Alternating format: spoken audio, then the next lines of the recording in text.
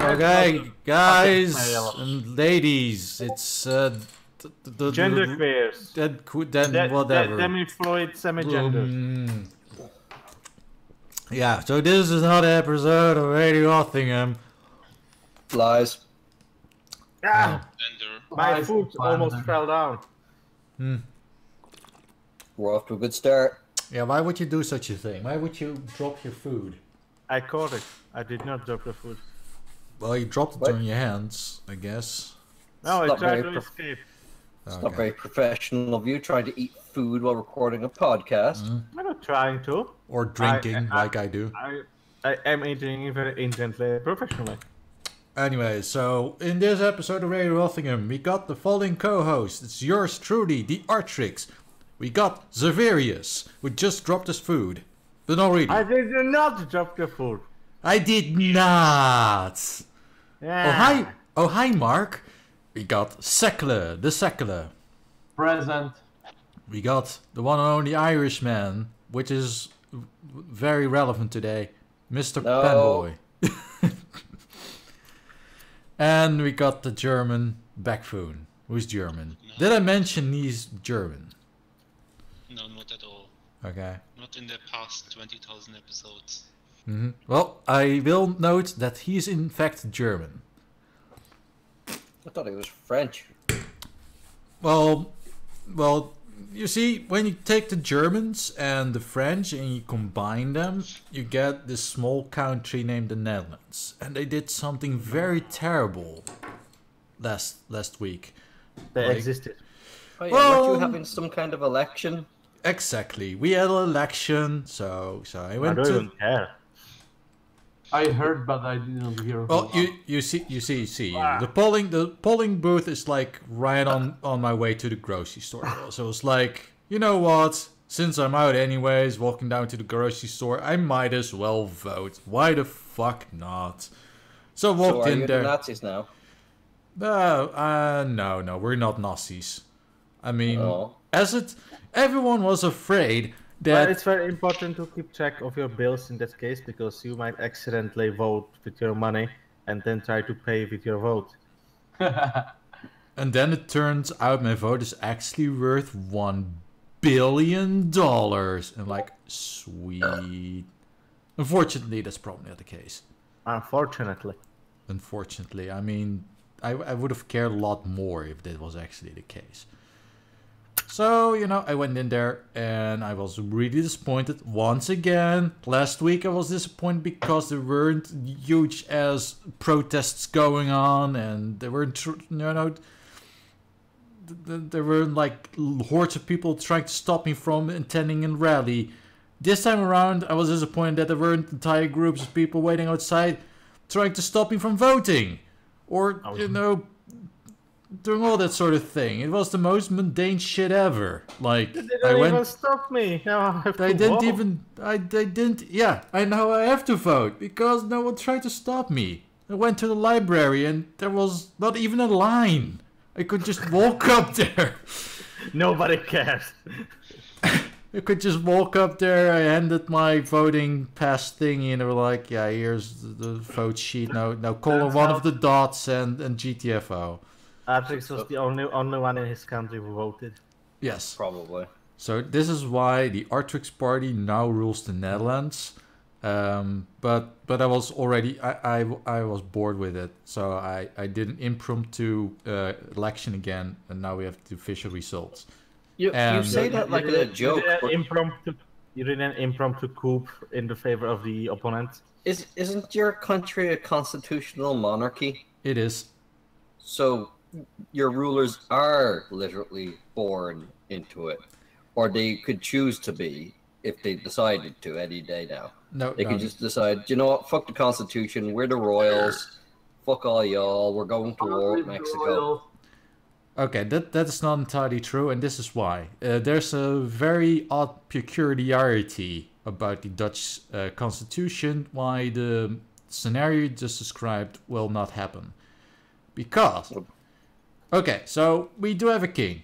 He's currently King Willem Alexander, and if he's like yeah, I don't feel like doing this, then there's going to be a constitutional crisis, because the monarch and the government are the government, like they are one. So if one of the two parties together, so if one of the two parties disagrees, then we have a huge problem. Huge.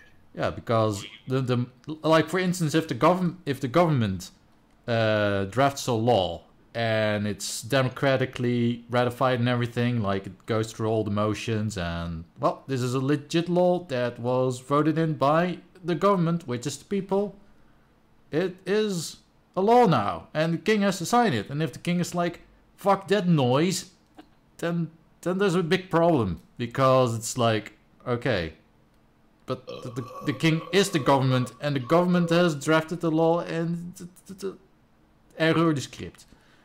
And then there's probably gonna be new elections, because the government needs to be disbanded, and there's gonna be new elections. I'm not seeing how this stops the king from declaring war on Russia, on Mexico.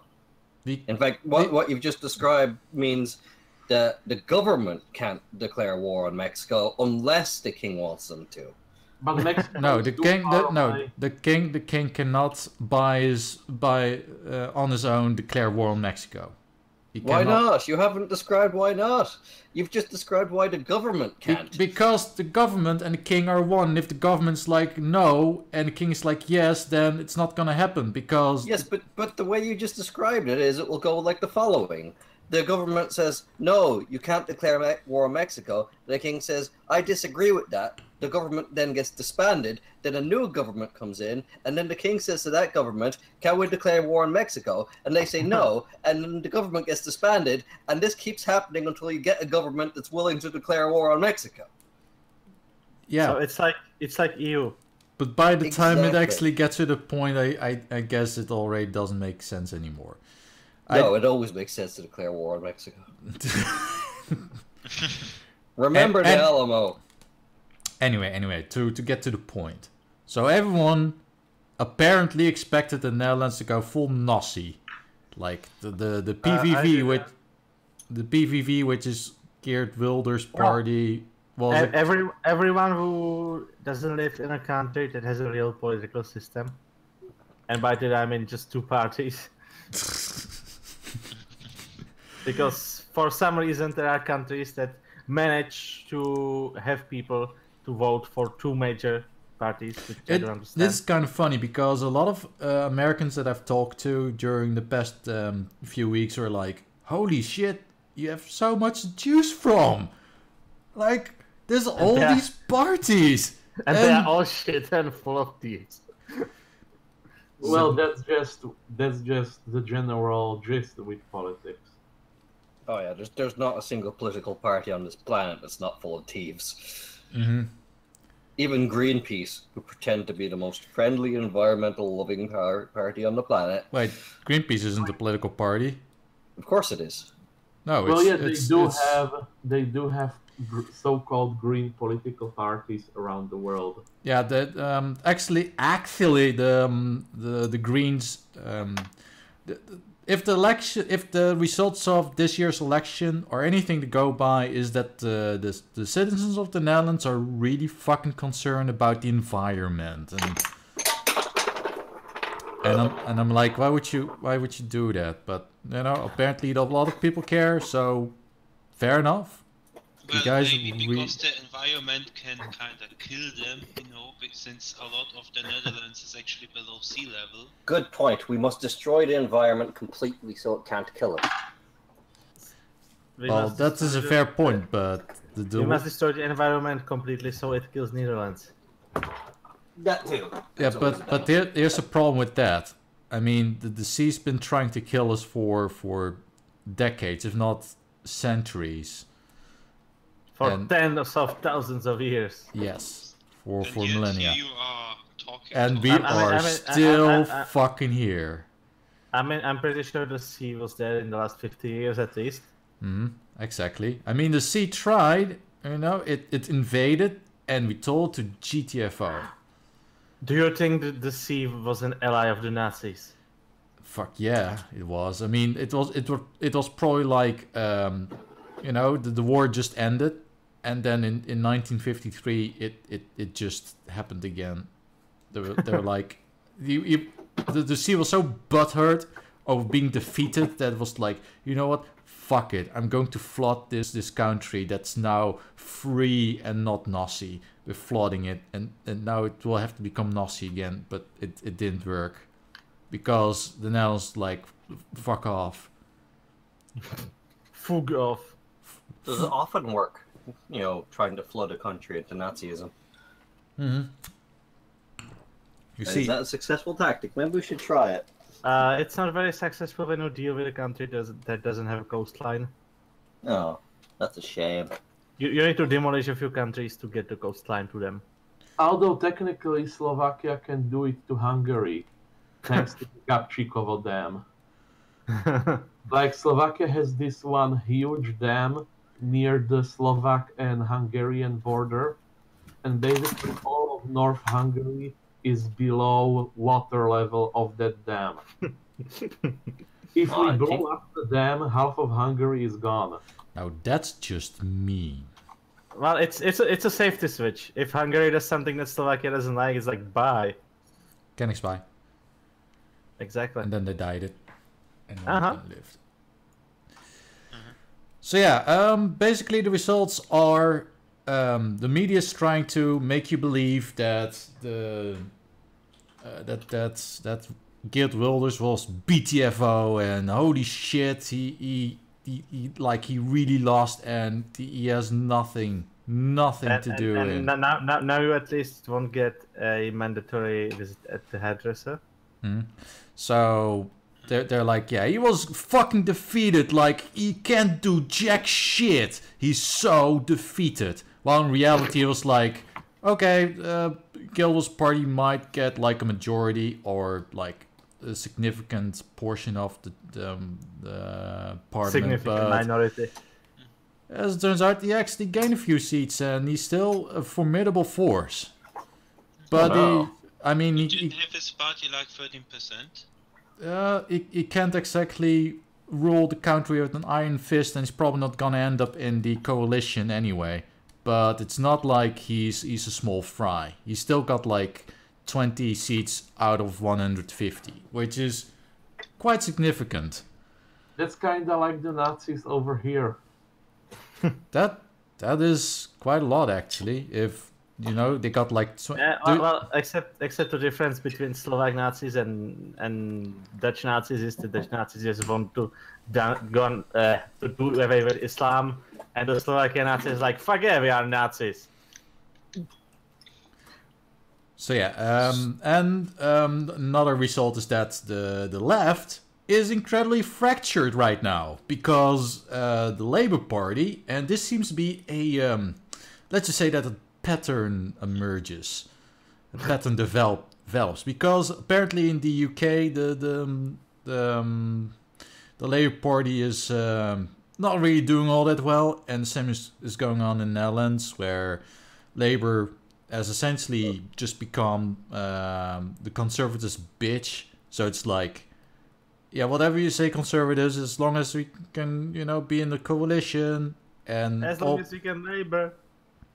And so it's funny when you get like parties that have mutually opposed positions trying to ally together.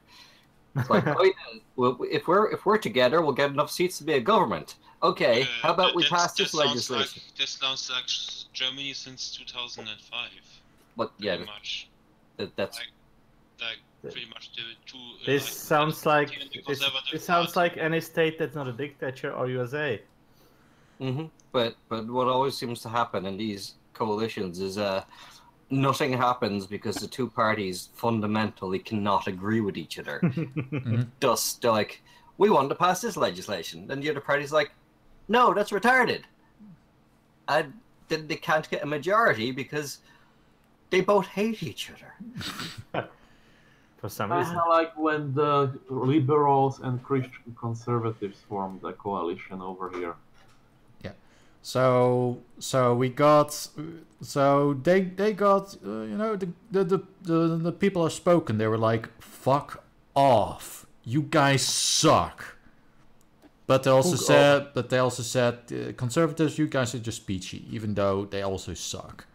But most people are too stupid to understand that, I guess. They're like, "Oh yeah, I was going to vote Wilders, but he's a bit extreme. So I'll vote the lesser of two evils. I'll just vote conservatives. It's like soft vote for Wilders." They are just afraid of his power over the might of peroxide. Also, what happened is that what can officially be dubbed the official aggressive part of the Netherlands has gained one entire seat. So there's 3 seats of aggressive leftist party in the Dutch government right now, but there's also a new party that I actually voted for. They got 2 seats out of fucking nowhere, and now Artrix party. Well, they could voted for the Artrix. Yes, and now there's 2 people sitting there, basically going, problem. Like, we're government now. we have a vote. We're in your parliament now for the next 4 years. Isn't that fun? This chair is ours. and they'll all just draw rare peps all over us. Oh god. Yeah, that's all you'll have when the next government comes in. They'll be like, Why are Pepes scratched into the back of every chair? Anyway. Yes. But yeah, now that's become very apparent that voting for Wilders doesn't really change all that much. Maybe more people will vote for this party next time around, but now they have like up to 4 years to show the world, look, this is what we can do. So who knows? For all we know, they just really fucking suck, and I don't know. I guess I'll vote. Well, they have like what, 13 votes out of 150. They'll still, if they actually want to get anything to happen, they'll still need to get a lot of other people on their side. Yes. Like, so it's not the end or beginning of anything significant, I would say. No, it's pretty much back to the status quo. It's gonna be difficult to form a coalition though, because the parties that did come out being the biggest are all very fractured and all very different from one another. One of the bad results in my eyes is the victory of the D66, which is basically like, the EU is good. We should have more EU. Like, let's build the EU superstate. It's gonna be peachy. That sounds awful. Yeah, those fuckers are now, they have like 15 seats. So they're in a really good position to like get in a coalition now, because well they kind of need those seats. But yeah, and the conservatives have said, you know what, we're not gonna form a coalition with Geert Wilders. He can fuck off.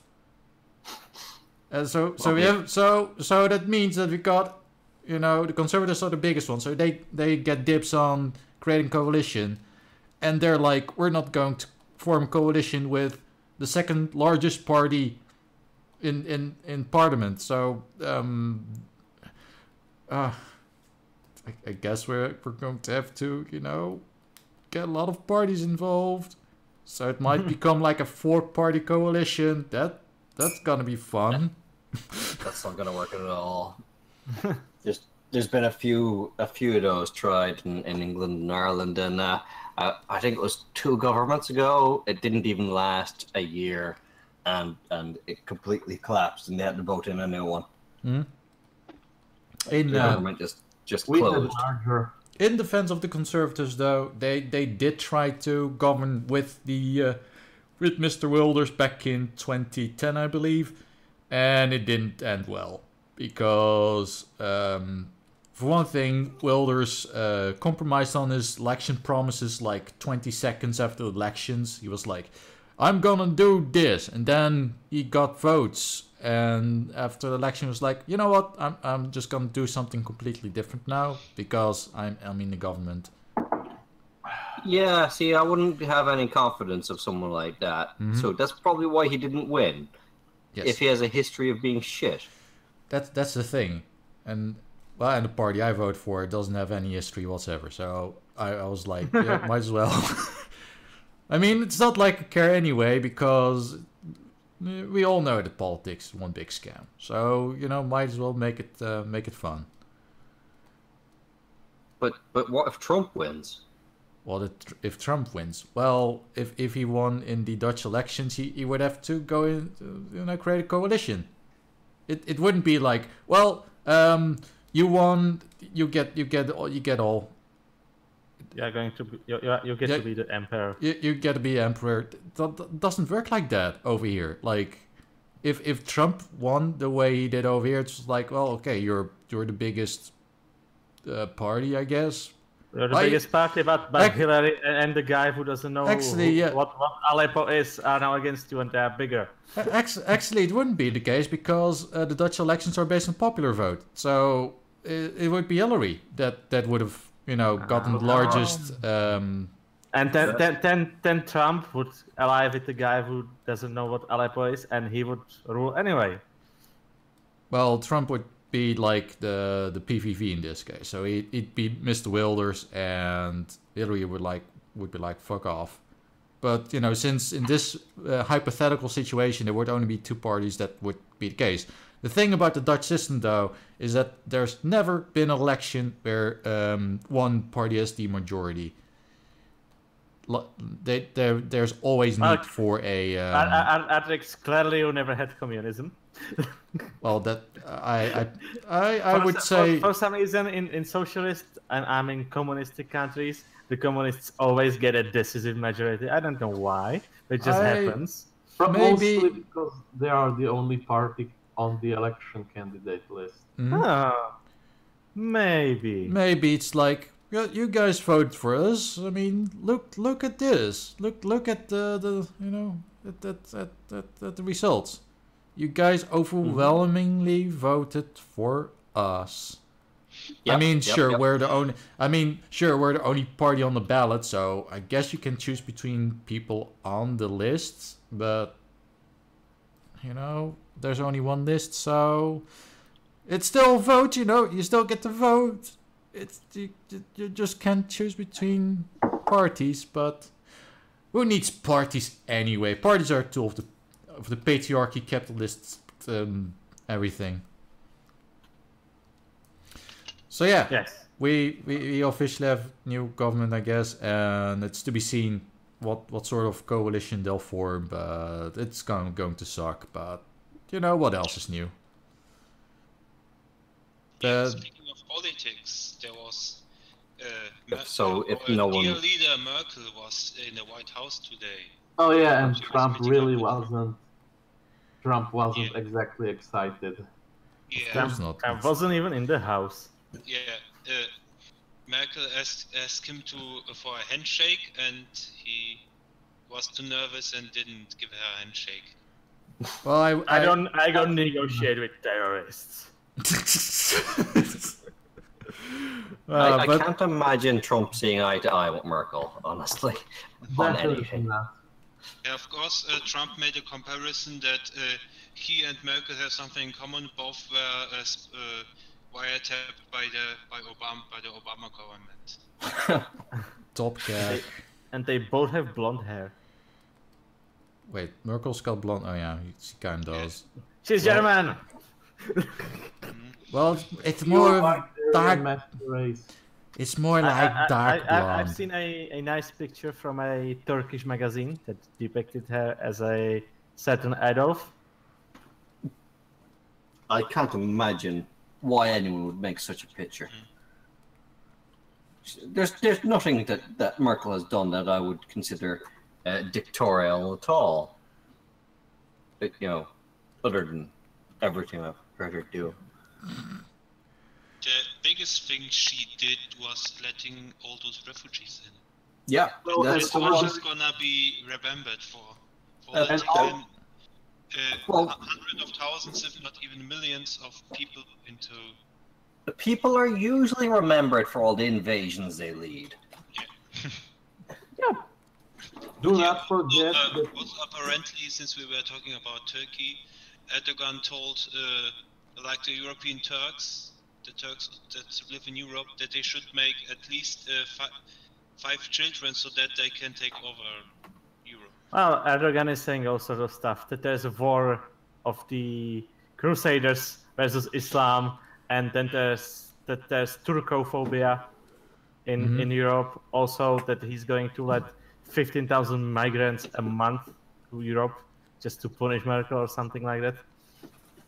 He's a very, very reasonable guy. He's basically going full Macintosh. Yes, he also called everybody Nazi. Of course. he basically acts like a typical Turk.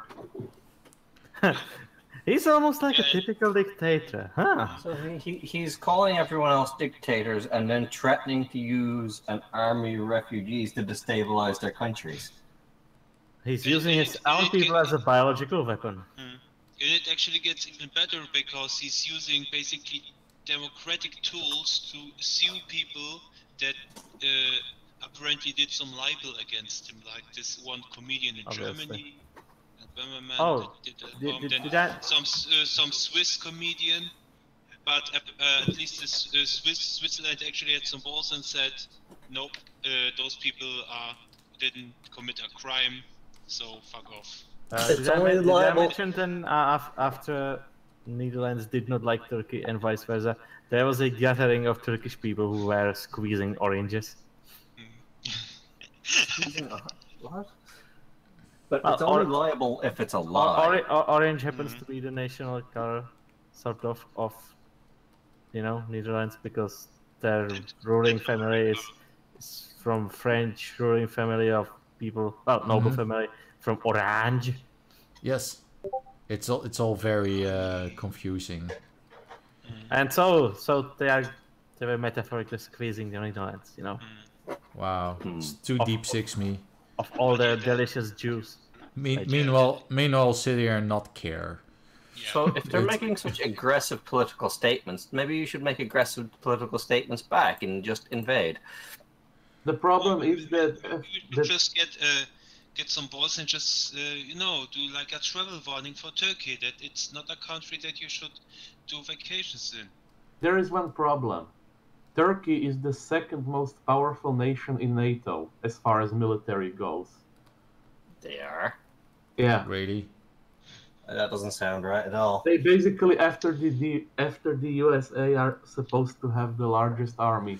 Well, there's having the largest army, and there's having the largest effective army, and I seriously doubt that Turkey has the standards to be like that technologically advanced.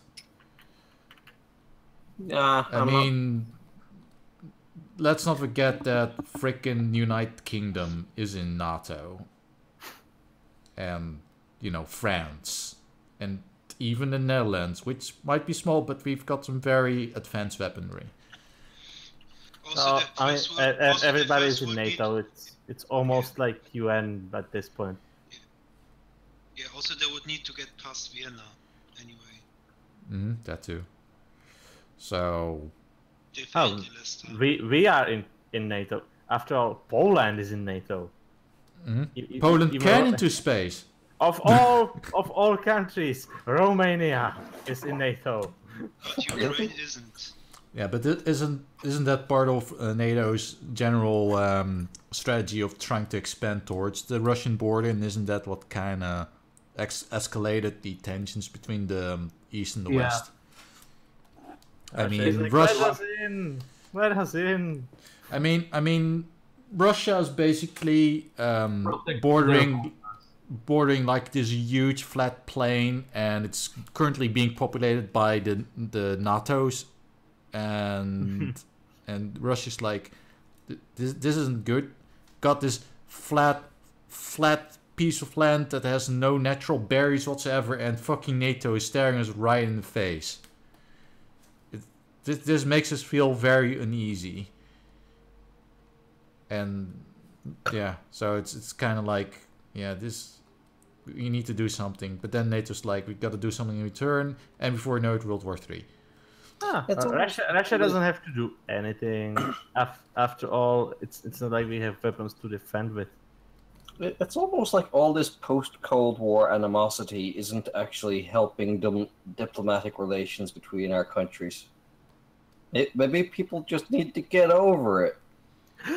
Over it. It just seems like a really bad idea for the largest countries in the world to continue to act like they despise each other.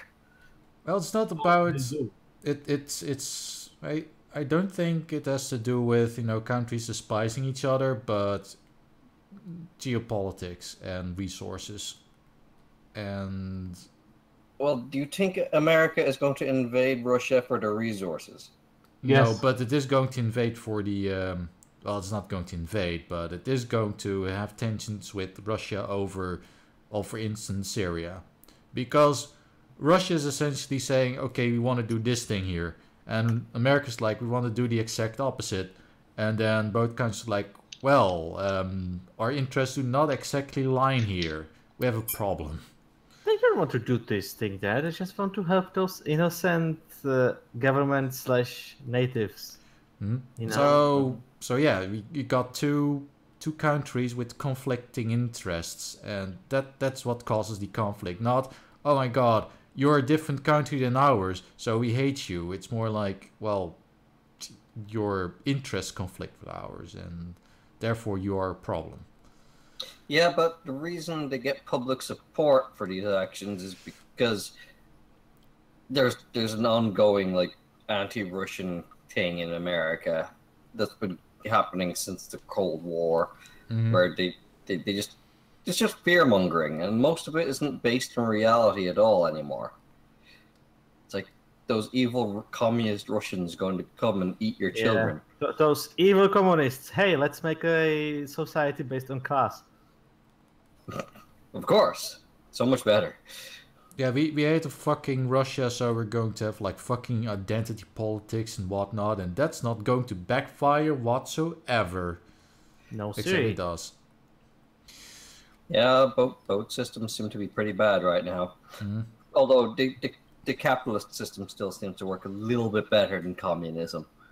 Yeah, considering that Venezuela is doing really well right now. Like I think I'm considering going to Venezuela and live there, because they have bread wars. If you thought that line, they are arresting bakers who don't take enough bread. Such a successful economic system. Like, imagine you're a baker and you come into work, and then you have orders to use 90% of your flour exactly to make bread. Like, fuck this, I'm going to bake a croissant. And then in the afternoon you get arrested. Yep, for misallocating resources, I guess. Yep, and then you're like, but I need to bake croissants, they are selling pretty well. So you use a flour that's a week old, because, you know, you are not allowed to use the fresh flour. Then you get arrested. But dude, that's state communism. It's not true communism. They just didn't try hard enough. Obviously, they got it all wrong, and we are going to get it. But communism on a national or larger scale does not work. At most, it works on a local community scale. We just didn't try hard enough. We just need to try harder. It's going to work this time. Can you grab the sun if you try hard enough? Yes. And then you die. Those are details. I'll get one of those spaceships from Outlaw Star with a grappler on it, but big enough to pick up a sun. Well, someone's spamming the chat with the messages. Oh. It's you. You're actually sleepwalking right now. Oh, okay. Am I dead? Yes. Are you what? Am I dead? No, you are sleepwalking. You can sleep when you're dead. Okay. Well, I guess I'm sleepwalking while I draw. Yes. That makes sense. You can do that. It makes me feel very special. Oh yeah, by the way, in case you didn't notice yet, I'm drawing Tracer from the Overwatches. Because... I didn't. And that's Kurt. Enjoy that terrible video game so much. Exactly. Why? It's almost as if I'm having fun. But it's terrible. Doesn't matter. I'm having fun. But it's terrible and boring. Look. Isn't the thing we're railing against with, you know, the Gamergate things that we as consumer get to enjoy the games that we enjoy without someone telling us what to enjoy and what not to enjoy? No, Artrix, you should stop using fun as the ultimate criteria. No, Artrix, you're missing understanding. What Gamergaters want is people not to censor our video game because they don't appreciate. Not that I can't tell you that your video game choice is bad. Because your video game choice is bad. Yeah, your waifu is shit, wait. Exactly. His waifus are shit. Well, I just don't give a shit. Well, you should. My opinion is the most important opinion. Yeah. Okay, well that's very cute of you. Here, have a trophy. I'll draw it right now. We all know that my opinion is the only one that matters. Okay, I just drew you a trophy. It's a very beautiful trophy. It's very It better not be a symmetrical. PlayStation trophy. If it's a PlayStation trophy, I'll have to kill you. No. It's an Xbox trophy. No. I assure you, it's a very shiny trophy that's got like all the frills and shit on it. It better. On the shells on it. I'm worth all the trophy. It's even got like a few sparkles in there. So yeah, how does it make you feel? A few twilights in there. Pretty good. I always knew I was deserving of all the trophy. Good. Too bad. I'm going to delete it. It's gone. Aha! Joke's on you. I screenshotted it 12 times. Well, dun dun dun. Well, given that the trophy wasn't very good to begin with, well, have fun with it, I guess. The quality of the trophy doesn't matter. It's the thought and my possession of it that counts. Yeah, I mean that's why people do achievements. But what if I told you that I embedded a virus? All the better. It makes it unique and dangerous. And it still doesn't make it different from achievements. I mean, it's going to delete all your datas. I bought myself new pencils and I just fucking broke it again. How the fuck do you manage to do that? It's because they're graphite pencils. I mean, solid graphite. They snap really easy. It's not a pencil. That's a hang of graphite. I was just drawing with it when we started, and then I went to put it down and I dropped it. And when I hit the floor, it broke in half. Have you tried not dropping it? That would be the idea. Not dropping is too mainstream and it's probably patriarchal. Yes. Also, that's another thing I noticed about my I mean, okay, I was going to mention Twitter, so that's already saying a lot. But so many fucking people on Twitter going like, oh my god, I'm so glad that hate didn't win. You're welcome. The hate didn't win. We are such virtuous people. I don't think they really understand the concepts of hate not winning, because they are the ones hating on the people that they're raving against winning. It's like, oh my god, these Nazis that we hate didn't win. It's like, wait. You should probably think about that for a second. Yeah, they'd probably be the kind of people that would be going on the street protesting if their worst fears were actually to come true, but they didn't. And with a good reason, because it was not going to happen in the first place. Like, this scenario of, oh my god, Geert Wilders is going to take over and destroy everything. That wasn't going to happen. We've been mindlessly hating this person for his political ideology, and he lost, which means hate didn't win. And he didn't even lose. He gained seats. He came where? He gained. No, he's the second. Seats. Yeah, he's the 6th party. I don't exactly call that losing. He lost a bit. The hate didn't win a bit. Hate won a little amount. They got less seats than we feared he would. I guess that's a victory. Flawless victory. To be honest, the victory by Geert wouldn't really do much anyway. I mean, this party's honestly not very good. Well, if he won, then you would be recording this episode from a barbershop. Well, why would I be recording from barbershop? Oh, because it would be. You would mandate a forced visit. What? Well, okay. See, Vesuvius' joke is that since Geert Wilders has a very odd hairdo, he will force everyone to have essentially the same hairdo as he does. Yes. Oh, yes. Like a good dictator he'd be, right? Exactly. Hmm. But everybody needs to wear the state-approved hair. What if I don't approve of the state-approved hair? Bambo, can I be a refugee for once? Then I'll refugee to the islands. I don't know. I'm hoping our government won't allow you. Oh. But why? Because refugees are terrifying. But I'll be a good refugee. How do I know you're not Islamic in disguise? Because I eat bacon all the fucking time. But you could be doing that just to keep up your ruse. No.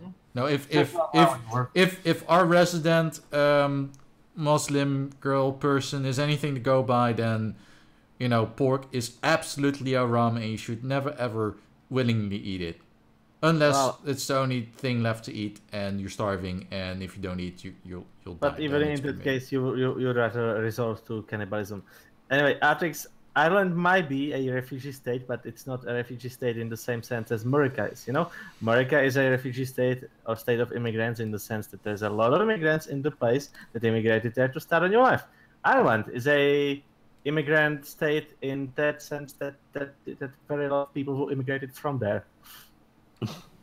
Although in recent years it's been filling up with other European nationals who want to take advantage of our liberal health welfare systems. Which you did. I'm currently doing right now, yes, because I have no job. But I'm not an immigrant. I was naturally born here, so I'm allowed to. Yeah. And also you actually did some work, so you also kind of paid into it, I guess? Yes. I have worked, and I'm looking for more work. Mm-hmm. If anyone out there on the internet wants to give me a job, you can contact me on here. Yeah, go to here and give Fanboy a job. Vote on your phones now. And then you'll be rich. Do it now. Yep, I know how to computer. Hmm? Who doesn't?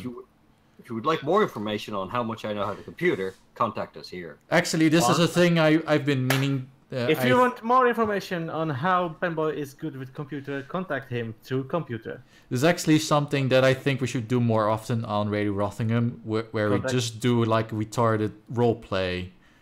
Oh god. Artrix, I think I told you this when we had episode 15 or something like that. I'm not pretty sure. No, episode 10 actually. Wow, at least wait. Did you actually memorize it down to the exact episode? I think it was a number that was divisible by 5. Okay. I'm pretty sure about that. Not sure if it was 10 or 15, but it was definitely less than 20 and divisible by 5. Good job. That's quite a specific way to remember something so utterly random. But yes. we got a caller. We got a caller. I'll put her through because I think she might actually have a job for you, Fanboy. Oh no. So let's put her on. Oh please don't do this. Cheers, love. The cavalry's here. No. What's going on? I'm not playing along with this. This isn't my thing. That's not his fetish. But my computer's broke. It needs fixing. How to? Well, like whenever I use my chrono accelerator thing, it crashes and reboots. So I go back in time. And yes, you need to go back in time before it broke. Okay, I'll do it right now. Okay, that ends the whole spiel because he literally goes back in time, which before this recording happened. Exactly. So we are free. Yay! Good job. Well, that went nowhere. I guess we need another topic, and I think I know just the thing because back. Me too. Oh. Well, I was going to do coin toss, but I don't have a. Oh, I actually do have coins over here. So. Toss a beer can. Head or You tails? can toss a beer can. It doesn't really have. Head or tails? Yeah. I would like knuckles. Metals. I'll consider that head, and so. Oh, knuckles! You know, the knuckles. red one. Okay, so that's head. So back at tails. So I'll just toss it in here, and we got tails. So that would be back. That's racist. Yeah. So back to your topic first. What was it that you want to bring up? You brought it up. Okay, so okay. So apparently the Nintendo Switch, you know, that wonderful new console that's super powerful, like it's more powerful than Super Saiyan and PlayStation 6 combined, and apparently it's selling very well. It already crossed the 1.5 million sales mark, which is the best selling console that Nintendo ever had, apparently. I guess it's cheap. Yeah. Except it isn't. It's 300. But to continue on this, actually, they actually are going to double the production of the Switch, and they are forecasting instead of 8 million Switches sold, they are forecasting 16 million Switches sold. 16 within what kind of 16 million in what kind of time period? Because so far it's new. This fiscal year. That's a lot of Switches. Fiscal year, I think. It's fiscal year year 2017. Yeah, Q2 what 2017. 2018. Yeah, the fiscal year ends in quarter 1 2018. So that's so yeah. But the only game that's on it right now that's selling at all is Breath of the Wild, which is apparently the best-selling Ninty game ever. But it's on the Wii U as well, and it runs better. Also, they had the new Let's Dance, which apparently won Best Game Award on the Nickelodeon Kids' Choice Awards. Yeah, that implies that that implies that that matters. It's fucking Nickelodeon game, whatever it is. Don't care. But yeah, I mean, we are gonna get some games. There are games announced, and pretty much there's speculation that there's also a port of Smash Bros. Comics, and there's also a Pokemon game coming, like a mainline Pokemon game. So basically, this kind of confirms all this speculation because. But are they on the Switch right now? Nope. Are they on need some fodder for E3. So none of these games are out on release. They had two games on release: Breath of the Wild and Bomberman.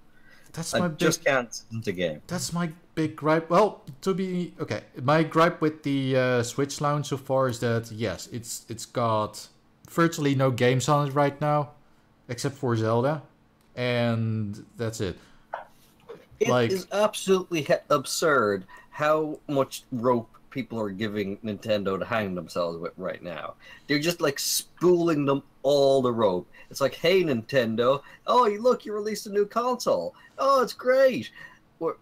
Wait, we've all bought it, but I'm noticing a problem here. Where are the games? Yeah, but the issue that you are kind of playing through here is that you are implying that there are no games coming. I mean, yes, I get no, shut up. I'm implying that no games were on release. That's the only thing I'm implying. Well, every other console had more. Fucking console, no, it's not. It's not at all back. Have you seen the PS3 launch? Yes, it had more games than the Switch, and its launch was terrible. So was the Xbox. So yeah, now we have Binding of Isaac. Next month is gonna get Mario Kart 8 again. Mm-hmm. So but it's a little indie game. More meant for the people who didn't buy our Wii U in the first place, because there was a big amount of people who had a 3DS but didn't have a Wii U. Basically, the Switch is directed at them. Yeah, my big 3DS was good. My big gripe with the Switch launch is that when they first announced the Switch, I was under the impression that they were really going to go all out. Like that, this Switch would be this launch would be a launch where they would release a console. It would have like big first party titles right out of the gate. Like it launches, it got fucking I mean, why isn't Mario Kart out? Why isn't Mario Kart Deluxe out right after the launch? Let's be honest here, and I'm also think the biggest reason is because they said they're gonna release it this fiscal year because it's still March and not April yet, and so they kind of had to rush it because I have the impression because there is no browser yet, there is no Netflix application yet, that basically it's very bare bones, just that it can play games, and I'm gonna openly admit it. But they know exactly that the crowd that is gonna buy it at launch are the gamers who just want to play the games and all the features like internet browser and everything. But there aren't any games. Everyone is too busy playing Breath of the Wild. Exactly. That seems to be enough at the moment. Well, the people who are being at the release are not gamers; they are fans. Yeah, pretty much. But yeah, so it's just marketing to rampant fanboyism, just like Apple do, and I think Apple is the worst company on the planet. So now Nintendo. The main difference here would be that gamers would be like, I'm not buying this thing just to play a shitty graphical Skyrim, and then they wouldn't buy it. But they are fans. Was like, oh my god, this looks better than Ocarina of Time. I'm going to buy this. But yeah, I was playing Skyrim recently, and it was like, even with all the texture packs, it kind of still looked awful. Okay, yeah, but it does. Like the first thing that I was trying to do was to cast a fire spell on a tree, and nothing happened in Skyrim. Okay, but I think Beckett actually had some criticisms about Breath of the Wild that he wanted to bring up. Of course, it is a good game, and I think they're most likely gonna patch some things because nowadays, even Nintendo patches games sometimes. Because my biggest gripe with the game is basically, yes, it's awesome, you can do a lot, but like the combat system is fucking dreadful because the weapons break so fast. Wait, your weapons break? Yep. Yes. Yeah, it's like Far Cry 2. So you grab a weapon, use it a few times, and then it just breaks. And you have to. Exactly. That is basically how they make you scavenge for more resources. Mm. Oh god, and it's got like DLC, doesn't it? It's yeah, got, like, and I think micro payments where you can buy treasure boxes or something. No, it doesn't. Yes, That doesn't. amiibos. And yes, amiibos can give you treasure boxes with extra items. Wait, it does? I mean, I thought that the game didn't have any sort of pay-to-win elements to it. Like the DLC was. No, it's not exactly pay-to-win because the stuff you get from the amiibos is just. The same better than any of the stuff you can get in-game. It most likely is like just beginner stuff from what I have seen. So basically, if you are lazy shit, you can just use the amiibo to get a few weapons that you will realize after a few mobs that break anyway. And you would have found them anyway by playing the game, just like... Basically, the best thing the amiibos can give you is a horse. Oh, okay.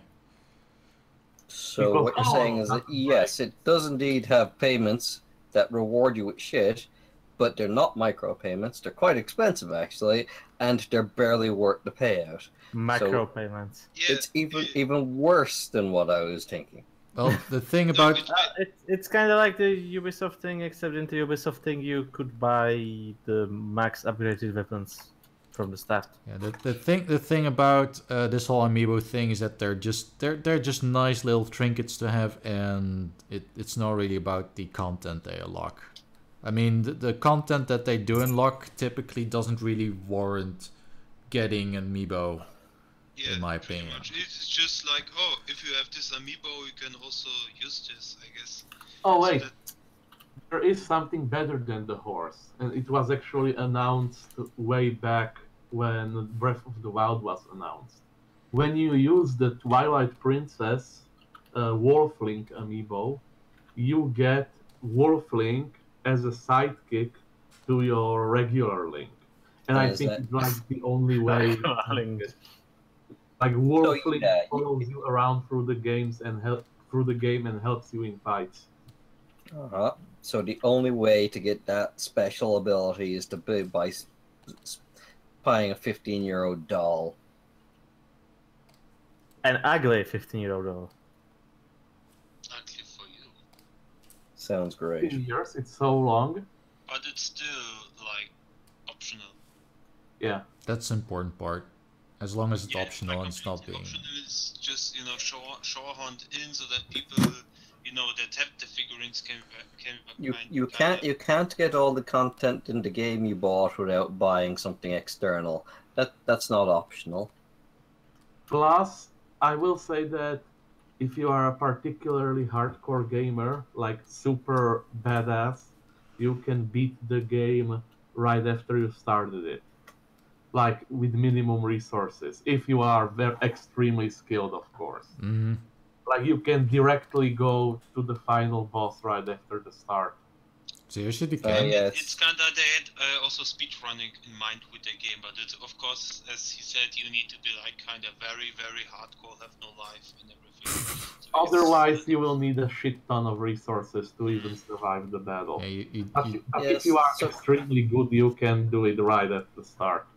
So it's open world, so because of that, they left out all the parts where you had to gather items and stuff to progress. Yeah. Well, you must gather items. No, but you know what happens with open world places? They leave out the story. That's true. But of course, if you want, you do have to collect artifacts if you want to get the Master Sword. And the Master Sword is the only weapon in the game that never breaks. The Mustard Sword? Let's not talk about this yet, because this is spoiler material. So okay. A mustard is a spoiler? Well, he's already said it. No, I mean... I mean, most players already know about it at the moment. I not really that far in the game, because I was too busy fucking around in the open world.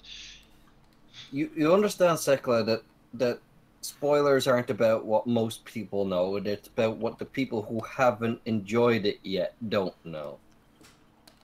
Okay, so I won't tell you what you have to do to get it. Jesus Christ, are you a moron? You have to play the game.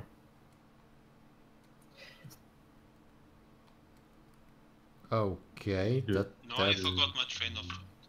But yeah, the thing about the amiibos is, yes, we're complaining that you need stupid figurines to unlock content, but the difference is kinda, it's like mostly minor content, like random weapons, with the exception of this Wolf-Link thing. And that's the thing. Basically every amiibo can be used with multiple games. That is true. So basically, yes, you buy one amiibo, and basically every Nintendo game features some little thing, like for example... Are you using the poor defenseless amiibos? That's sexist. And basically in Mario Kart 8 you could get like some random costumes for your amiibos, for your Miis when you use amiibo. So your Mii was dressed like the amiibo that you scanned in. But that does set a disturbing precedent to me. Like they can easily patch in more shit to the game, extra DLC things and whatnot, and add more amiibo features, and put a lot more stuff behind a physical paywall, which to me is just shitty business practice. Well, I mean, on the other hand, they had the chance to really milk that cow, and so far they really haven't, because they did figure that not everyone's exactly psyched for amiibo stuff, and usually it's not. I mean, these days it seems to be treated more like an afterthought than a core business practice like it was like 5 years ago. I don't remember them saying that amiibos would unlock things like that in previous games, honestly. But no, right from the start they were like, yeah, amiibo will unlock content in games. Yeah, we need to get you to buy them somehow. Yeah, but it's just like minor content. So basically, it's all content that you can perfectly play the game without, because the game is balanced, without the amiibos. Let me just put it like this: I never really felt like I was missing out on content because I didn't have the proper amiibo. It was always like really fucking minor shit that I can easily do without. Well, in this instance of Breath of the Wild, I definitely feel like I was being dicked over not being able to get Wolf Link if I didn't buy the amiibo. Because that's just... I kind of think it's more of an easy mode or something, because, it's almost like you're helping a lot. Well, yeah, it's pay to win. Yeah, but and the people who've paid have that advantage. The thing is, basically, back when they released the Wolfling amiibo, because it's like older than the actual Breath of the Wild, they promised, it's gonna do something in Breath of the Wild, so they kind of had to implement something. It's going to exist. Yeah. But still, there is actual DLC for Zelda Breath of the Wild, and they rightfully got some backlash for announcing it before the game was actually out. Yeah, that wasn't exactly the smartest thing they did. Yeah. No, I don't care about that. If you're saying you're planning an expansion pack, what's the big deal? It's like, as long as it's actually content. Yeah. I mean, as long as it's not a DLC. Paying like £5 for a few extra dungeons, that's fine. That's okay. Yeah, usually Nintendo DLCs are actually like worth the money. Like the Mario Kart 8 DLC was basically, I think, the best DLC I have ever seen in a game, because basically for 12 quid you got like more than the half of the game again, like on top. Basically, the game itself, the base game, had 32 courses, tracks, and then with the DLCs for €12, you got another 16 on top of it. Yeah, this is true. Many characters. The core game was already on par with all the Mario Kart games that came before it, or even more than that. Actually, even better, because like the previous games, the retro courses were like basically just copy-pasted from the original game, maybe just high-res textures, and like Mario Kart 8 went like full hill, completely redone courses, partially even adjusted for the new stuff. Yes. Like completely, like more like They basically we made the tracks to fit in the mechanics of Mario Kart 8. So they were based on the original tracks, but they were improved. So basically, it's like FIFA. No. Because FIFA's like, okay, let's see, roster dot doc or whatever format they use, and we just change the names a bit and render it, compile the game again. Okay, this is now got this is open now the edit. Farming Simulator 2017. We're now just gonna open the text editor. This is now FIFA 2018. There we go. It's funny. People give FIFA a lot of shit, but they do actually put in considerable effort to customizing the very popular characters. Like, they will often go out and motion capture the players specifically, and those animations will actually be unique up for that player sprite in the game, which is kind of a crazy level of effort for something that nobody's ever even going to notice. Yeah, considering that the kinds of... Artrix, I read some reviews, and apparently Farming Simulator 2017 is much better than Farming Simulator 2015. I should note my brother, because he plays the shit out of that game. It has incredible amount of detail on those tractors. I'm like, okay, I cannot believe that there are people who actually seriously play this, and it boggles my mind there are people who actually model this and code this. Oh well, the modeling. I think modeling is like the less of an issue, because often, like, if you are very nice and kind of successful, you can actually get the original CAD data from the manufacturer, which happens in big parts with some of the car simulating games like Gran Turismo and Drive Club, because keep in mind a lot of CAD data from the car manufacturers, That's They are true. they are making tractors in CAD now. I'm never going to be in a tractor again. But that is true back. But those model files, the CAD files, are not suitable for gaming, so they do need to be entirely retopologized and turned into polygons. I know, but it's a base at least that you can work with, because see, this looks like this, and a good modeler, of course, can readjust it. But it's way easier to to work with actual 3D data that is actually accurate, and you can see, I can take this and make my model based on this instead. Oh no, I don't disagree. It's easy. That's a very good workflow to have, but it's still a lot of effort. Yeah, of course, it's a lot of effort, but it's making things easier. But also, interesting thing was like with Drive Club, when they actually were recording audio for some cars because they wanted to, have also accurate audio. I think it was Audi. They had 6 microphones around the car and were recording different engine sounds and everything. And it was so high quality, and it was even higher quality than the stuff than Audi had. Then Audi actually asked them if they can have the audio files from them too. That doesn't really surprise me. Considering Audi aren't exactly a sound production company. Mm-hmm. But the marketing department might be. I don't know. Yeah, of course. You need sounds of your car. If you have advertisements, sometimes you kind of need some sounds of your car. But you have to consider that Farming Simulator is most likely a product of Germany. So yeah, they take their simulators extremely seriously, as demonstrated by Beck right here. Okay, that was kind of a cheap jab, but yeah, Germany is known for their large numbers of simulator games. Immigrants. That too. I mean, I would be legit surprised if there's not gonna be a refugee simulator anytime soon. I'm pretty sure there is one. It's just nothing official from the game developers, because they would get into trouble for doing that. Why? Isn't that the official policy of the German government?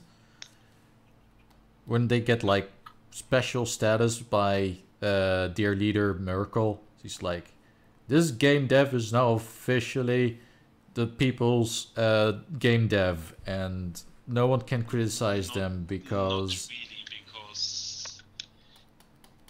Apparently it can't have weapons though, because... Kind of awkward, and secondly, no one would really want to play it the way that they would. Back, you're taking the bait. You're taking the bait. This is a bait.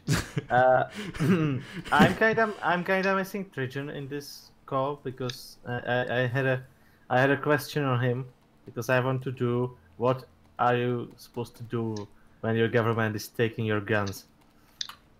You shoot them. You just don't give them your guns. That's an idea, because apparently the EU is trying to take our guns again. Yes. Isn't that what they always do? Isn't that like their pastime? Like it's a Saturday afternoon. This time they are getting into it more. Now you can't even own stuff that has more than 20 rounds in the magazine, and you can own semi-automatic weapons. And here's the thing. And our politician was responsible for countering that, which he failed with, of course, because there's more people in the EU than there's of him. He's like, well, the thing is, most of the terrorist acts are made by non-legal weapons. That is true. And you have to notice there's a particular trend here. Let's see. And how these two events might be connected.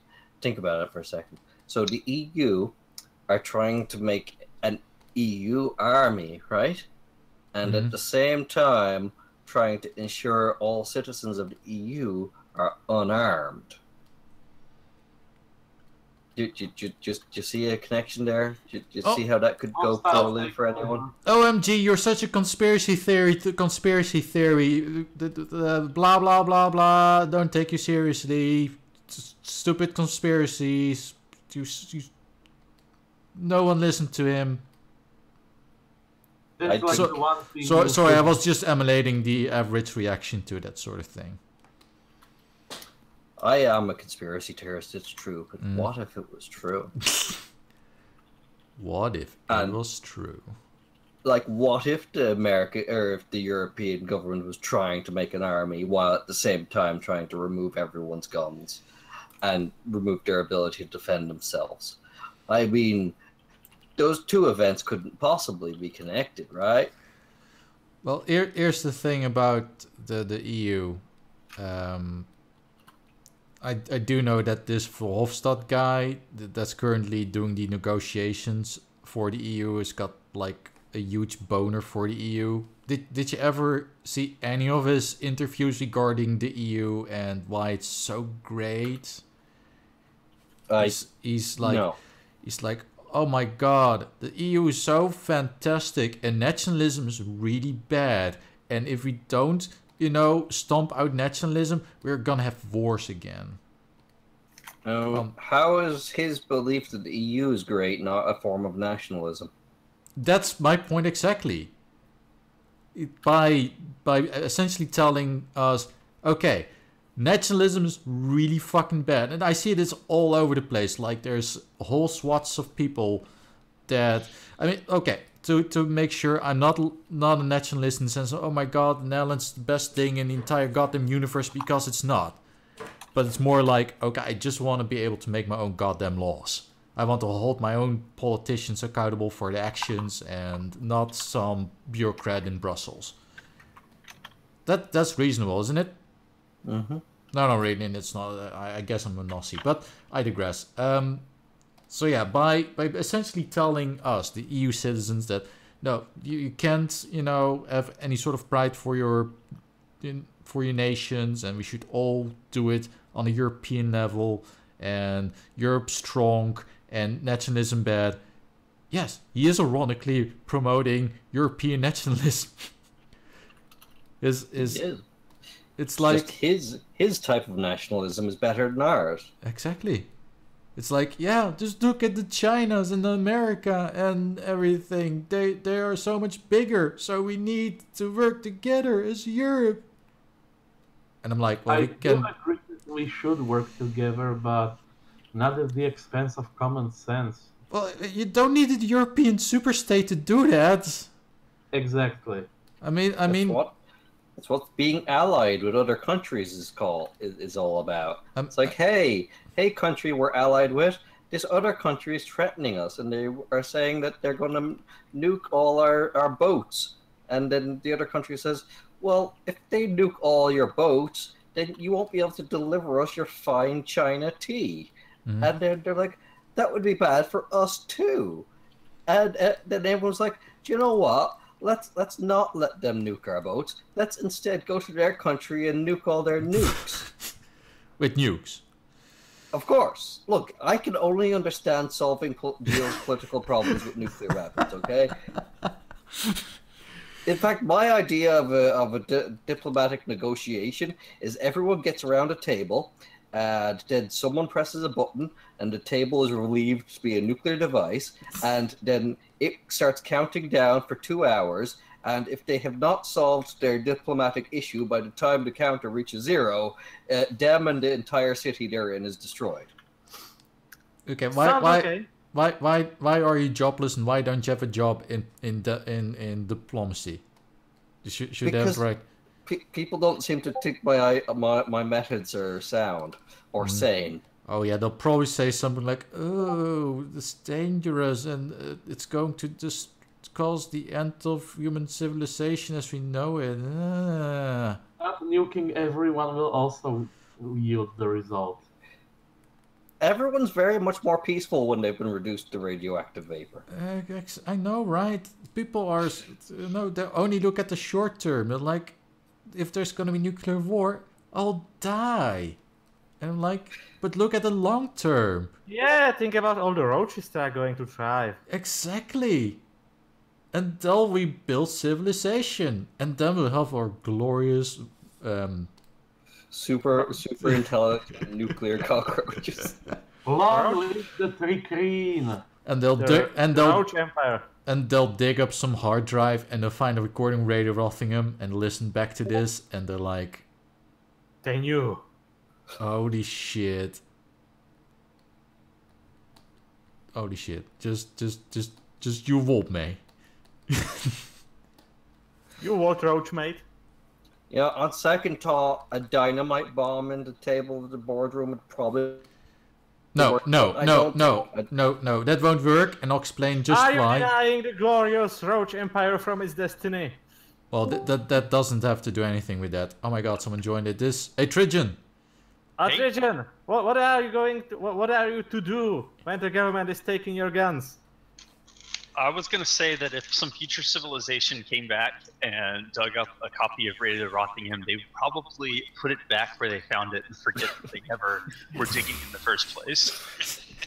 There's nothing worth digging up from this ancient civilization. And also it's the only thing they know about our civilization. So this is their only... Well, I imagine that in the far future there's going to be a very severe shortage of pepes because there'll be only a few unearthed. So yeah, there will be no physical recordings of the internet, so most of the pepes will be destroyed. Only the physical ones would remain. So yeah, there's gonna be a black. So there's gonna be a black market of pepes.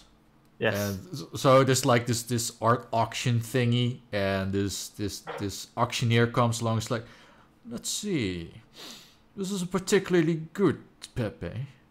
It was probably drawn in the early human age of the what we call the 2000s. It was used. It was created using a very crude application that they had back then, an agent tool known as. MS Paint. And pixels. I can tell by the pixels, and having seen quite a few Pepes in it. There will be no it. physical records of the internet, therefore you cannot have a Pepe. No. They can see on the print or whatever it is that. That's better. Yeah, it's a printed image of Pepe. It's a sheet of paper that survived 3,000 years. Said the dumbest, worst, best idea. I'm going to go to a jeweler's and have them forge me the rarest gold Pepe. I've actually read a classic science fiction that reminds me of that. It's from the perspective of Venusians who find themselves on Earth, which is a desolate wasteland, and they've recovered a single artifact from the previous Earth civilization, and they with great care extract it and bring it back and figure out how to open up the old recordings, and only to be presented with a Mickey Mouse cartoon, leading them to believe that the Earth civilization was full of strange, moving structures and oddly shaped, ugly, horrifying creatures. That reminds me of The Hitchhiker's Guide to the Galaxy, where Fort Freepeck visits Earth for the first time, and he makes the assumption that due to the population level, that automobiles are the leading form of life on the planet Earth. Yes. And therefore, Fort Prefect is a perfectly ordinary name.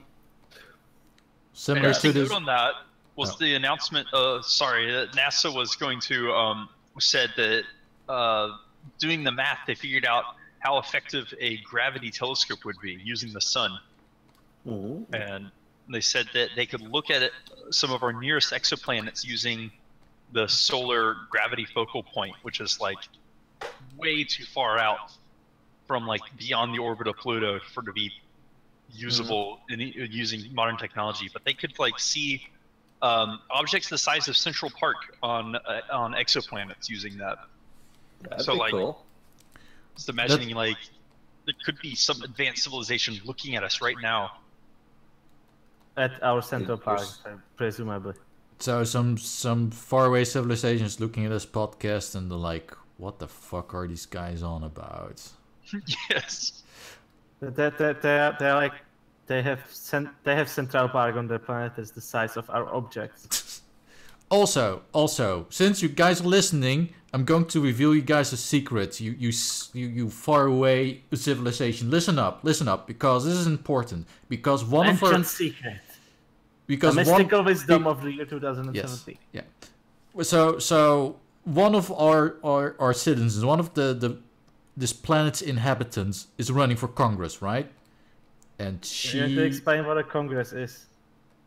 Oh, it's some political union. Then again, I need to explain what political union. Just look that shit up. You guys probably have access to Wikipedia. You can listen to this. You can open up Wikipedia. Stone tablet versions of Wikipedia. Anyway, so one of us, as in one of the inhabitants of this planet, wants to colonize the moon. And the reason he wants to do that is because if you take a moon rock and you chuck it back at Earth, the explosion will be bigger than 1,000 nuclear explosions. I am not making this up. This is what literally Who3 actually believes, apparently. Yes, I read that Brianna Wu thought moon colonies would in fact lead to the destruction of civilization because people on the moon would toss rocks at Earth. Someone's been reading The Moon is a Harsh Mistress. And there is some truth to it. Toss is a little bit egregious. Well, I know NASA or the Department of Defense in America did propose which simply consisted of dropping poles the size of telephone poles made out of pure tungsten from space. Yes. So the idea is that you can store kinetic energy in orbit. Yes, but also you put something into orbit and then deorbit it. You can use a fraction of that rocket energy in an instant to obliterate something on the ground. Yeah, but the item you're deorbiting has to be hard and strong enough to actually survive re-entry. Like tungsten. Yes. Exactly, like a giant tungsten pole. Not a moon rock that you can pick up and toss. No. Yeah, so it'd have to be something designed to get through to survive re-entry, or just be massive enough to do it. Yeah. But in The Moon is a Harsh Mistress, a moon colony revolts by instead of sending back grain shipments to Earth, they start hurling metal canisters filled with concrete back at Earth using their giant railgun system that they have on the planet, on the moon. Question: Why would they be farming grain on the moon to launch it back to Earth? That sounds like the most highly absurd. Recommend reading The Moon is a Harsh Mistress. It is one of the best science fictions written, and it gives you a step-by-step like how to start a revolution within your society. And it's really great, like in-depth, like nitty-gritty details of how this how like you start a revolt without getting caught, and like sowing disgruntlement within the population, and eventually organizing so that you have a percentage of the people behind you. And then haven't you seen that people do that all the time these days? They just go on Twitter and say someone's mean, and then all of a sudden they have hundreds of people following them somehow. Yes, the world of the 1960s could never have fathomed the power of the Twitter, of Tumblr shaming and Twitter bots. But they made do with what they had. Mm-hmm. But what if you applied those 1960s ideals to the modern day of the internet? That's how you get jihadists. Ah, that's exactly what they do. Actually, it's kind of amazing reading the book, and I'm like, I've heard this before. Oh yeah, these cells they're talking about are called terror cells. Now, and it's like, anyway, all the same processes have been used by revolutionaries. Oh, a lot of this. I feel like the book was an inspiration for a book by a Czech sci-fi writer that was written in the 80s. A lot of this shit seems new, but it's all been done before. It was also about a guy on a moon, and there was a revolt of the Moonites. Well, it was a mining colony with terrible conditions, and they were like kind of pissed off, and then they made moon for themselves. It's kind of weird how so many stories in fiction, science fiction especially, focus on people being on another planet mining. I mean, Well, if yeah, you're going to go out there, Yeah, it's one of the few reasons why you would ever do it. Go there. it's not exactly, you don't exactly go to another planet to chill and play with your Nintendo Switch. To Because, Netflix and chill. yeah. And so Moon is not a planet. Well, it is now. Bigger than Pluto. It could be, but it gave up. Yep. It's like a planet dropout. It went to planet U, and it was like, hey, I want to be a planet. And then teacher's like, fuck off. You can't even atmosphere. I mean, Yeah. get good scrub, and then just You failed from atmosphere. Come on. yeah. I don't think atmosphere is a category needed to be a planet, though. I mean, look at Mercury. It's just size. Yeah. It's not just size; it's also clearing out your sphere of influence from other orbiting bodies. That's why so the the planetoids fact that in the you're- asteroid belt. Okay, Or not. then why didn't Earth clean its presence of Bob Chipman? Of what? Movie Bob. What the fuck with what's with Movie Bob? What the fuck did he do? Because he's What? the size of a bat. Oh.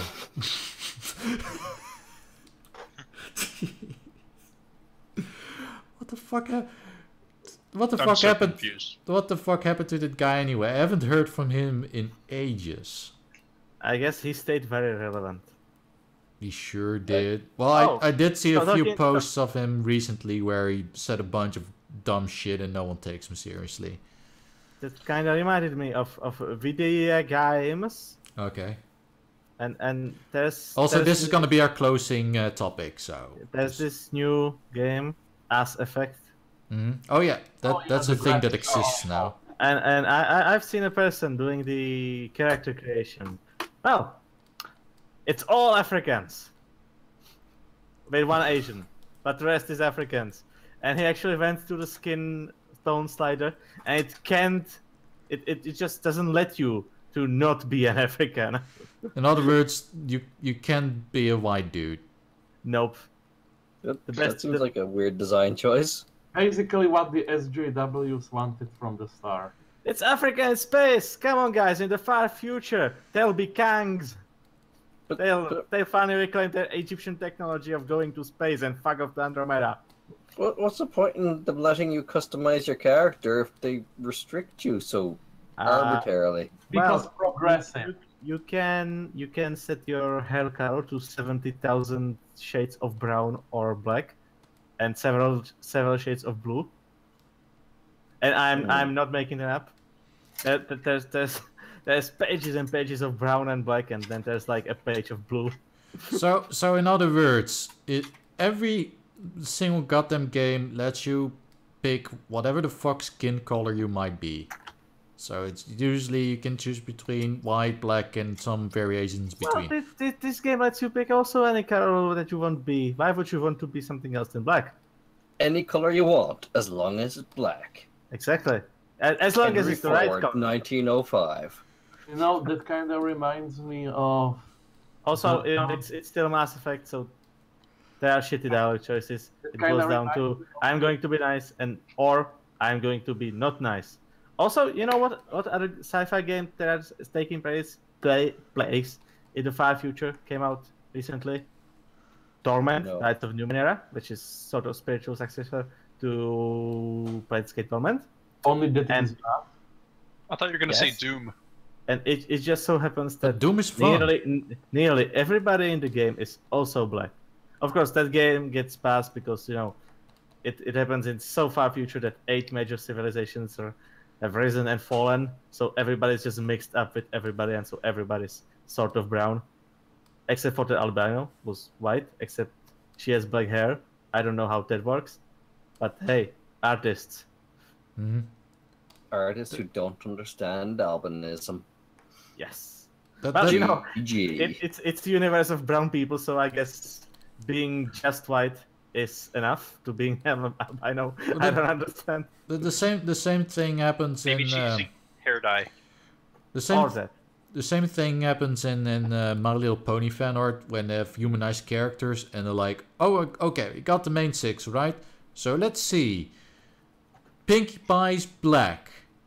Never mind that he's got the bluest of eyes and curly pink hair, but she's black. Must be a rainbow. And but also typically, usually, Applejack is still like the white girl. In like 90% of all these renditions, they make Applejack the white chick because she's somebody drew an Indian the feather, not the dot, Indian Fluttershy, and they were like, "You are perpetuating the stereotypes. Kill yourself." And then she killed herself. Yeah, almost. Wait a minute, aren't you talking about that chick that drew the Steven Universe art? Wasn't she? Probably too. I don't know. Tumblr, there's lots of crazy shit. I can't keep track of all of them. Fair enough. So yeah, Mass Effect isn't that franchise? It's a franchise that already ended, but it was successful, so they are making more games. And it's BioWare, so we just know it's going to be diverse. Okay, like Dragon Age 3. So yeah, in other words, after Mass Effect 3, that is almost universally considered to be, well, shit. Well, because there's a shit ending. The game was good. Good gameplay, horrible story. Yes. Yeah.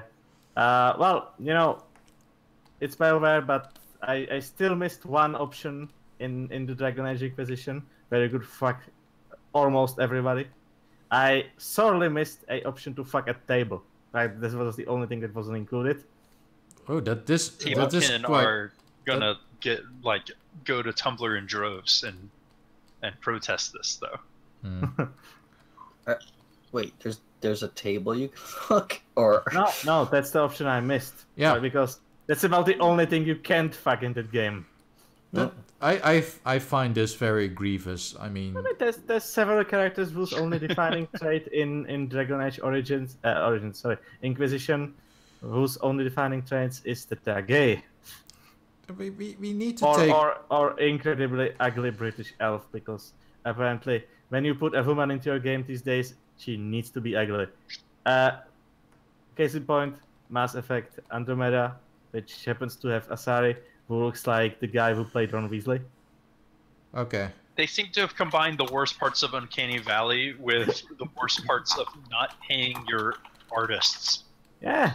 The fun part about the person who looks like Ron Weasley, even though she's a woman, is that her species is only female and is designed or evolved, whatever, to mate with males of other species, so they need to be very attractive. So she's a failure, is what you're saying. Yeah, this one just happens to look like Ron Weasley. Good That's job. why they sent them to Andromeda. Actually, yes. They took all the horrible, ugly people and they sent them to the other end of the universe. Here we are in Andromeda, all the ugly people. To make our own ugly colony. It makes perfect sense. That's classic. I think that's one of the best plot points I've ever heard described. All this shit, by the way, reminds me of what is currently going on with Disney. Well, there is multiple things going on with Disney, but relevant to this part. They're announced that they are making a live-action Aladdin movie, and they are casting actual Arabic actors. That's racist. Well, in my opinion, that is actually a good thing because, it fits the setting. The problem are the responses. Of course, SJWs are overjoyed that, now brown people will play brown people are going to be played by actual brown people, but there are some that say, oh good, maybe this is the first step to banning white people from acting. I just don't understand. I mean, I don't care how they cast these movies. I don't know why they're making these movies. They're just trying to. It seems to me like they're trying to do cheap cash-ins on really popular, nostalgic movies by remaking them in the cheapest way possible, that is live action, when these movies originally were animated, which is very expensive. And there's so many things you can do in an animated movie that you just can't really do in a real movie, because it will just look like shitty CG. Unless it's all CG, like Wreck-It Ralph, then it looks great. But then when it's Star Wars Episode 1, and it's all CG backgrounds, and it looks awful, well, you see what I'm getting at. Yes. So, yeah, like what's the magic carpet ride in this live action movie going to be like? Or will they just leave that out as an inconvenient plot point that doesn't translate well to live action? Or just Pretty CGI much. the entire sequence. Yes. I don't know. I mean, CG is getting really good. I imagine if they use enough, things like a real carpet, you can. It ties them together. This is Disney. They're not going to half-ass it. Well, there's that, but there's also the actual actors interacting with the CG. No matter how good you make the CG work, it's still going to look awkward. Because I don't know. Some actors are really good at it, so it depends on who they pick. Yeah.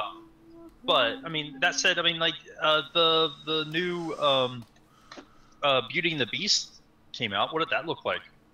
I don't know. I have no will to see it. Pretty good. That would be your best indication of knowing how this one would turn out.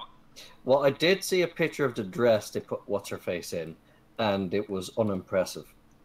I saw the picture of the gay guy that everybody's talking about because he's gay and Russia banned him. What's it? Yeah. Russia banned him now? I thought it was... Russia approved it last I saw, and it was banned in Malaysia. They approved it for people over 15 years of age, I think. Yeah, that was... fun. Because those damn gays are not going to corrupt Russian kids, damn it. Yeah, so in the West you got all these people be like, oh my god, we need to cram gay and LGBT stuff in everything. And Russia's like, we gotta keep it out of everything. Every mention of the gays should be gone. And both of these things could be considered social justice. Yes. Russia is more like, well, gays exist, but keep them out of child stuff. They're like, gays are not morally acceptable, so we take that as bad.